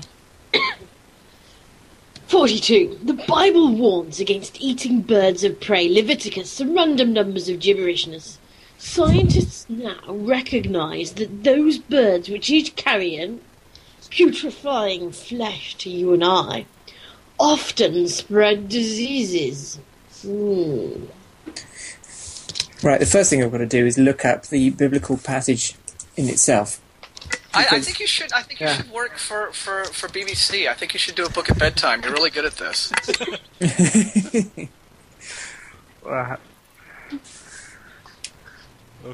It says, and these you shall regard as an abomination among the birds. They shall not be eaten, and they are an abomination. The eagle, the vulture, and the buzzard, the kite, and the falcon after its kind. Every raven after its kind. The ostrich doesn't eat carrion. And the short-eared owl, the seagull, and the hawk after its kind. I don't think seagulls eat carrion either. The little fowl, the fisher owl, and the screech owl. The white owl, the jackdaw, the carrion vulture, the stork, the heron, they don't eat carrion. The hoopoe and the bat. Well, the bat isn't even a bird. But first of all, it was in fact Charles Darwin who made quite an extensive study of eating his way through the animal kingdom and recording what they were like, and many of the birds of prey he found to be quite delicious. I don't quite know where they got this claim from, because any well-dressed bird should be safe to eat. As long as you don't have any contents from the digestive system, it should be perfectly safe to eat. And if it's cooked properly as well. I think that then... I mean, I look at a lot of these birds of prey. I mean, you ever really just looked at an eagle or a falcon and you see that enormous razor-sharp beak and those talons, and they look at you and they glare at you? And my response to that is, I'm just not going to try to eat you. I'm fine with that. I'm gonna go and get myself a nice, harmless, dumb chicken. But here's another thing. If the Bible had said that those birds spread disease, that might have given some credence to this, but that's not what it says. But even if it had said that could simply be have been put in there by the scribe or the writer, making the very obvious observation that here are carrion birds eating corpses on the side of the road. I would prefer not to eat the thing that's eating this horrible decaying corpse. True. Yeah, I suspect it may well have been some kind of a superstitious thing, that the fact that corpses were full of some kind of dark magic or something, and these birds were ingesting it. We have to also remember that it might not have been impossible for people at the time when this was written or commanded for them to realise that eating particular things made them ill. Shellfish being a prime example, that Leviticus tells you not to eat shellfish, and it's far from, and pork being the other one, and it's far from impossible to imagine that there would have been a high incidence of food poisoning associated with them in those days with no proper sanitation or anything. So it's hardly claiming any kind of divine knowledge which couldn't have been figured out at the time. What's also interesting that we shouldn't forget is that there are religions out there that have dietary laws as part of the religion, and for example, Judaism. And I just went to a page right now, Judaism 101, where they talk about the laws of kashrut, their Jewish dietary laws. And I'm just reading some interesting bits here. It says, many modern Jews think that the laws of kashrut are simply primitive health regulations that have become obsolete with modern methods of food preparation. There is no question that some of the dietary laws have some beneficial health effects. For example, laws regarding kosher slaughter are so sanitary that kosher butchers and slaughterhouses have been exempted from many USDA regulations, although I don't think that should be the case regardless. That's religious privilege at play there. But in any event, but then it goes on to admit, however, health is not the only reason for Jewish dietary laws. Many of the laws of kashrut have no known connection with health. To the best of our modern scientific knowledge, there is no reason why camel or rabbit meat is any less healthy than cow or goat meat, etc. So, there are...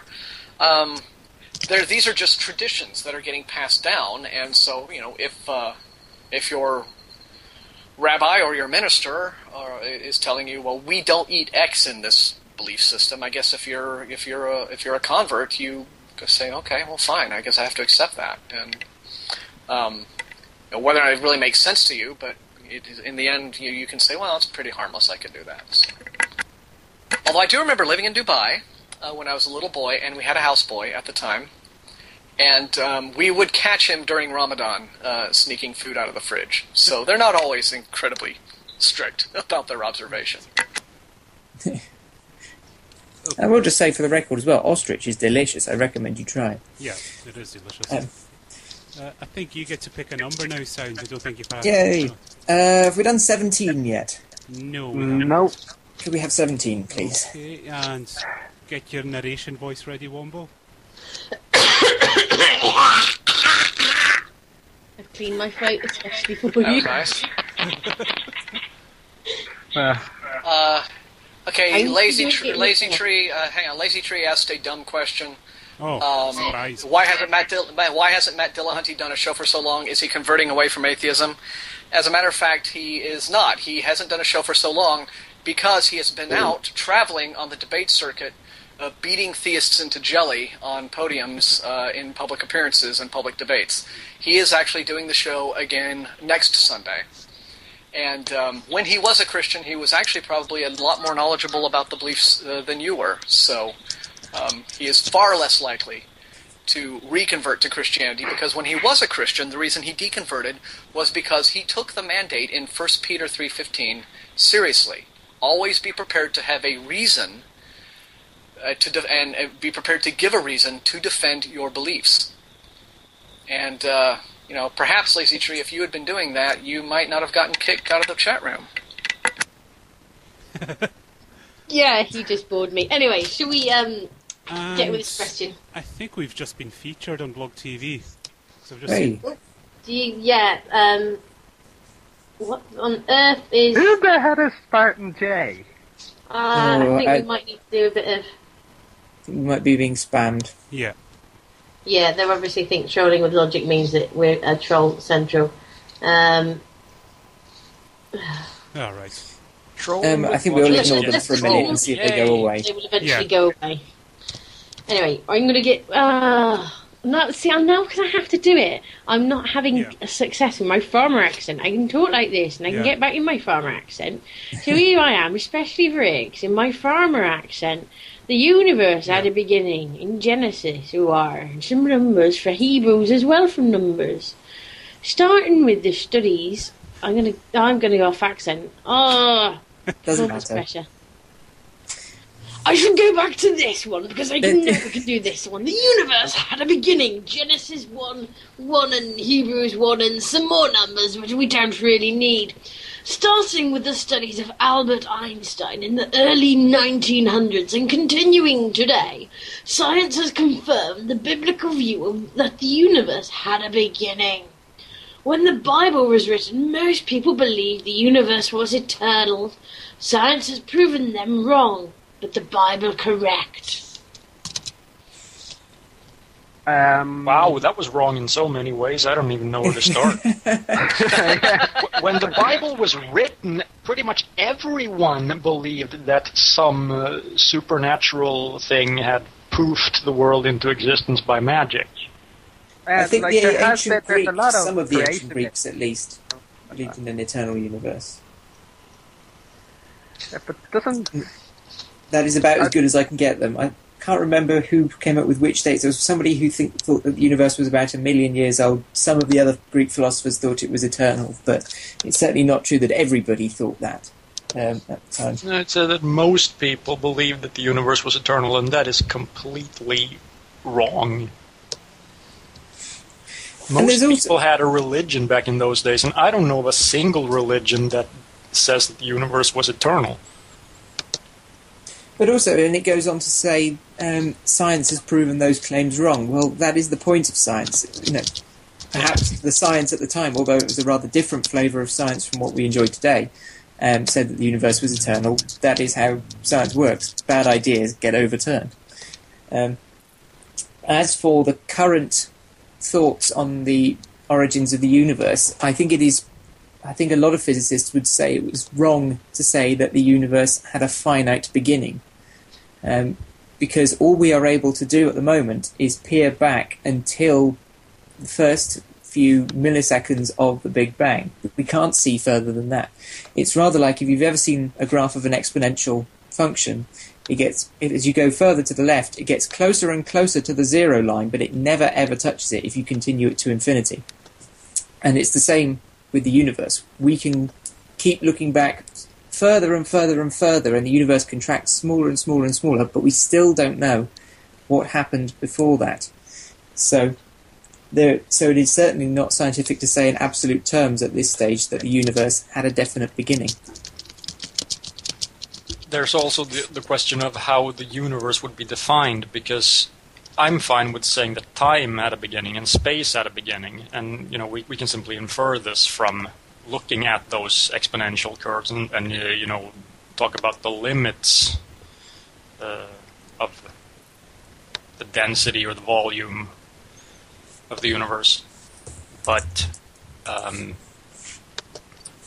even if time began, so what? Couldn't the universe have existed in a timeless state prior to them? Of course. Well, exactly. I mean, and that's also, the Big Bang is defined as an expansion of space-time. It doesn't necessarily say that space-time didn't exist before that. We don't yet know. And it could well be that in the contracted state of the singularity, that time was at a snail's pace or non-existent. So we still don't know is the short answer.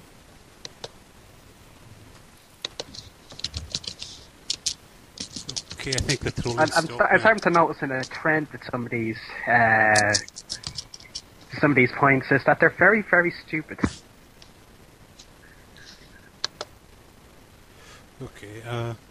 Well, I've got that lie. I can't remember what it is. You're being accused of bullying Womble constantly here. So, Martin, pick a number. I think we've got rid of the trolls now. So. A number from 1 to 100? Yeah, 101. Yeah. Oh, to 101. 38. 38. 38. So. Okay, Womble, are you ready? Yep. Origin of the major language groups explained. Genesis 11. After the rebellion at Babel, God scattered the people by confounding the one language into many languages. Evolution teaches that we all evolved from a common ancestor, yet offers no mechanism to explain the origin of the thousands of diverse languages in existence today. To speak to one of our operators, press 1.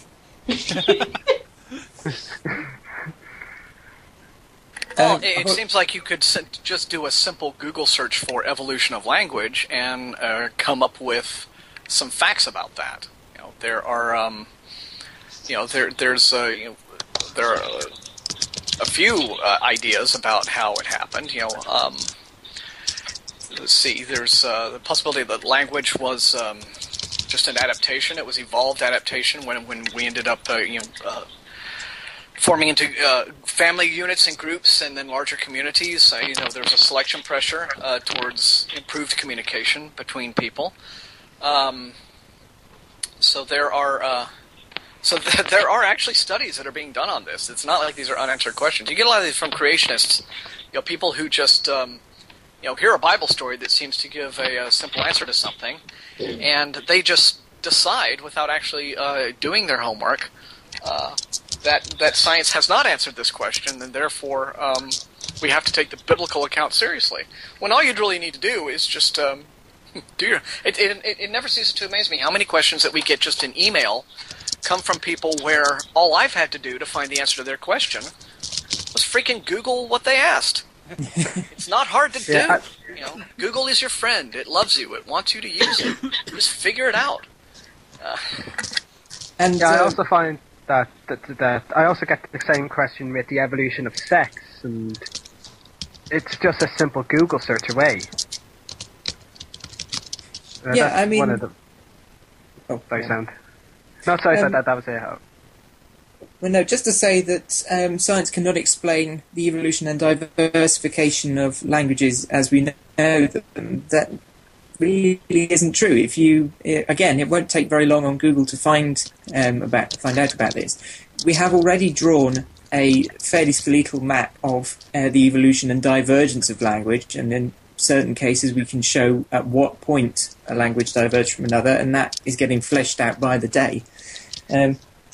For example, just about all the European languages can stem back to both Latin and its predecessor.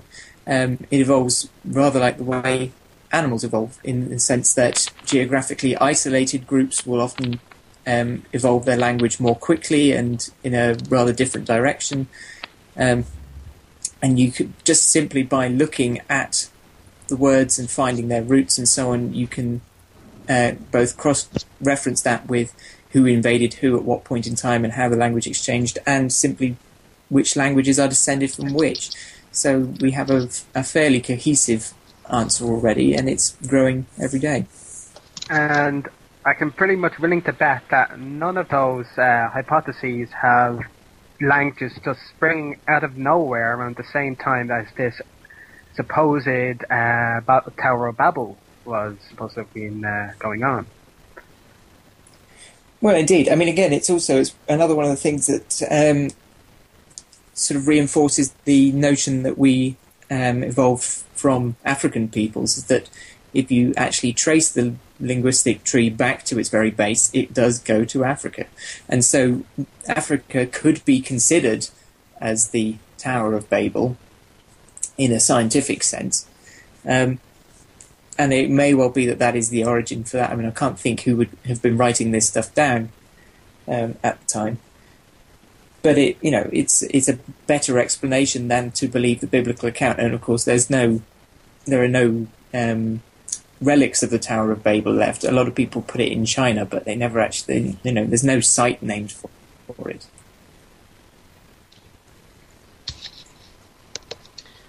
Okay, we had a question from chat from Shy Name, and the question was for Martin, and the Shy Name was curious as to what was going on today in the Atheists Experience. Today, Jen and Russell are hosting. I'll probably be watching the Ustream. So if after we're done, if everyone wants to head over there, feel free, do it. It's a lot of fun. It is possible that we will be getting a call from a notoriously aggravating fundamentalist troll who calls himself Parchor. Oh yeah, I think I remember. And he came back, and I don't know why he's like it's like herpes, right? He sort of pops up when you least expect it, and it's very inconvenient and annoying. I don't know why he suddenly raided our inboxes again yesterday. He sent us this flurry. He does his usual thing of sending a bunch of trash-talking emails, asking amazingly dumb questions, and then we refute them, and then he says we didn't refute them. He's as dishonest as the day is long, but I finally blocked him because I was tired of dealing with him. But he says he's insisting on calling tomorrow. Russell is today. Russell isn't keen to talk to him, but I think Jen wants to beat him up a little bit. So that could happen, and that could be some fun. But when it starts, I'm sure I'll be watching on Ustream.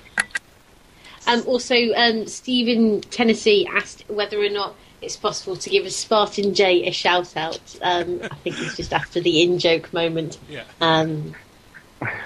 From the Experience. Well, I'm not on the show today, and you know what? I have absolutely no idea who Spartan J is, and at this point, I don't know. I don't know if you watched the chat we had. I think it was when the show got featured. We had a load of trolls just pour in, and they're all going about Spartan J. Which I have no idea what that was all about. I figured it's an in-joke that I missed, but or who knows. I'm not on the show today, so I can't really do anything about that. But I actually just took the liberty of just looking up who he is. All I keep on coming up in the Google search is just game videos, so he's just a gamer, as far as I know. Oh, well then I think they're barking up the wrong tree on this show. Okay. Right. Yeah. Kitch, number, please. Sure. I'll go with number 23. Oh, this is quite a good one. I hope so. Do the honours, Womble. Mm-hmm. Oh, interesting. Hicks is going to love this one. Sexual promiscuity is dangerous to your health. From Corinthians and Romans, the Bible warns that he who commits sexual immorality sins against his own body, and that those who commit homosexual sin would receive in themselves the penalty of their error. Much data now confirms that any sexual relationship outside of holy matrimony is unsafe. All right, then, let's just legalize gay marriage and we take that problem away. Solved. I'm surprised it doesn't go on to say that masturbation makes you blind. But or leaves you with hairy palms. I mean, we need Lacey Green, really, for this. But to say that all sex out of marriage is unsafe is absolute rubbish. It is perfectly possible to be responsible in terms of being, well, sexually promiscuous. I'm not sure people think of it in that context when they're doing it. But, simply by making sure that you and your partner are tested regularly. Obviously, people haven't had that luxury throughout history. But it is certainly possible to not contract sexually transmitted infections by sex outside marriage or by homosexual acts. Obviously, people who are more sexually promiscuous are prone to getting these things, but again, that is also something that which could have been known when these passages were written. And I just want to say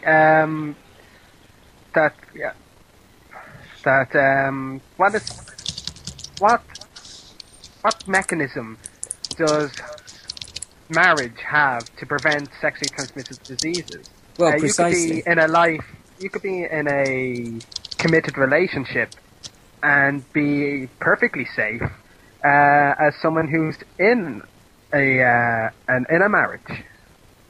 Some people just don't get married because they just don't believe in the institution. They just don't see the point in it, and they're perfectly fine. They're perfectly safe from sexual diseases as long as there is no cheating. But that's the same thing happens in that's the same risk in marriage. There's no inherent protection just because you have a gold ring around your finger. It's not magic. And I'm also, I never cease to be amazed at just how little Christians reveal that they know about the history of not only just their own religion, but just Western culture, civilization in general, in regards to how marriage was done and has historically been done.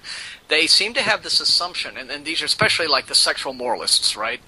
The people who are all about sex outside of marriage is bad, and gay people are sinning, and it's all evil and horrible and wrong, and it's all, and marriage is. They say this in America, which is just sort of like, American Christians are especially just the stupidest, because they'll say the Bible says blah, and they're like, well, no, it doesn't, because and aren't you supposed to have read it? This idea that marriage is the holy matrimony, it's one man, one woman, and that's and it's a godly mandate and what have you. There's really nothing really quite like that. And also, the God of the Bible in the old, and you always get the that's just the Old Testament excuse when you bring this up. But the God of the Bible advocated mass rape. He was perfectly okay with Lot's daughters getting him drunk and fucking him after they escaped Sodom and Gomorrah. They, there's all sorts of crazy sexual activity that there are scriptural mandates against. That are, the Bible holds that it's unclean to have sex. Like in terms of you'll get infected, you'll get girl cooties if you have sex with a woman while she's on her period. All of these ideas that we now know are complete rubbish. But again, this whole notion of what marriage is meant to be in the biblical sense. If you want you cannot get a more Christian culture than medieval Europe, right? I mean, that's about, there's people talk about Christian nations, and you don't get much more Christian than that. No. And in that culture, it would not have been unusual for a guy my age, and I'm 46, to be on his fourth or fifth 15-year-old wife, right? I mean, that's just kind of, death in childbirth was a common thing and what have you. But, if you talk to a Christian these days and ask them in all honesty, all right, some middle-aged guy comes to your door and says, I want to ask you for your teenage daughter's hand in marriage, you would probably be, slightly appalled. You might call the police. You might just shoot him right there on your doorstep. But the point is, 500, 600 years ago, 700 years ago, in Christianity-saturated medieval Europe, this was a common form that marriage took. Marriage also, depending on your class, had nothing to do with romantic love. It had to do with forming political and or business or otherwise, the bonds between families. That was a motivation for marriage. So this whole idea that 20th, 21st century marriage is how it always has been, it just reflects pure ignorance of history. I will just quickly say as well that there is absolutely nothing in the Bible that promotes monogamy exclusively. Or that's to say, there is no commandment in the Bible which is against polygamy.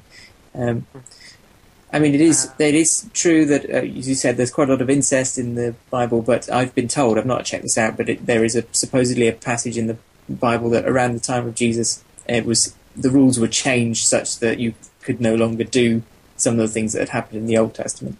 But certainly there is nothing in either testaments about multiple marriages. So it's not just about marriage. It's still a case of sexual promiscuity.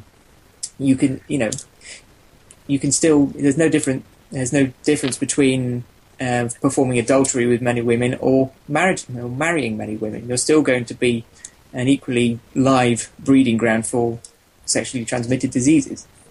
And I just also find it pretty interesting.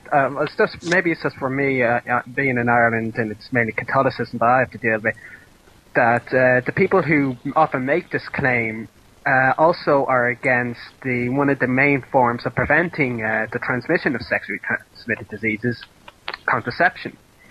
Yes. So they Yes. they are basically preventing the one way of preventing sexually transmitted diseases from being spread, and this is obviously completely and utterly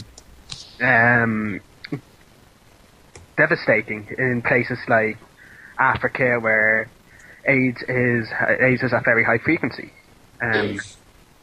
I mean, I believe that things have changed now, but it used to be the case that the current Pope would actively spread the lie that the use of contraceptives like condoms and femidoms actually increased the spread of HIV. Rather than simply saying condoms are against our religion and we propose that you consider abstinence first, they would actually go out of their way to poison the well against these things. I will say here and now that abstinence is and will always be the best form of contraceptive. But yes, it's unbelievable the amount of damage those kinds of lies, and there's no other word for it, have been perpetrated by the Catholic Church.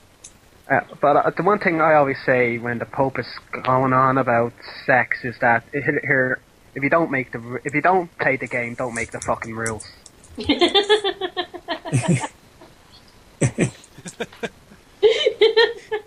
Oh, it's just reminding me of a joke from Red Dwarf about something when they're saying that something's as useless as a condom machine in the Vatican. I could really make a joke in poor taste, but I'll leave it for after the show. Okay, I think we'll wrap it all up there. So many thanks again, Martin, for coming on. It's been fantastic. It's been a lot of fun. It's a real great pleasure to meet all of you. I really enjoyed it, so I hope you all stay in touch. Oh yes, we definitely will. And just to let everyone know that in 2 weeks we're back with a very special show. Like I said, we've had Martin on, so we're going to the other end of the curve now. Kitch, I'll let you announce the next show. It's going to be fascinating. Okay. Okay, the next show I can see Martin Murdoch. No, he's got me laughing. I know what's coming. Oh, but they they the other don't. end of the spectrum. Oh, it's completely. We have Empty Without Brain debating against the one, the only, the con man himself, the absolute disgusting human being, Venom Fang X. This is going to be interesting. Yes, it's going to be. I can already feel the stupid and the pain building. Yeah. The topic is a Christian society versus a pluralist society. And I think Empty Out Brain has made a video. Yeah, and it's going to be a formal debate in a kind of British parliamentary style, from what I understand. But I think there will be questions taken afterwards, so yes, it's just going to be interesting. So you might want to see that one, Martin. Yeah, I think I will. Yeah. Okay, everyone, thanks for turning up. Please give a thumbs up for Martin turning up, and it's been great, so everyone... Thanks to you guys again, and I guess it looks like in about an hour and a half, the Atheists Experience will go live, so if you want to watch that on Ustream, just go to atheist-experience.com, and the link should be right there at the top of the page. Yeah. We'll probably see you in the chat there, so... Yeah. All right, everyone, thanks, good night, and when's SkepticTV on again, just to get your plug in? Yeah, we're having our next show on Saturday, and then we are moving to 2 weekly, the standard 2 weekly format from there. So we just. What's your topic? So it's this Saturday coming, not the one after it. Yeah, this Saturday coming, and then it's 2 Saturdays after that. And your topic?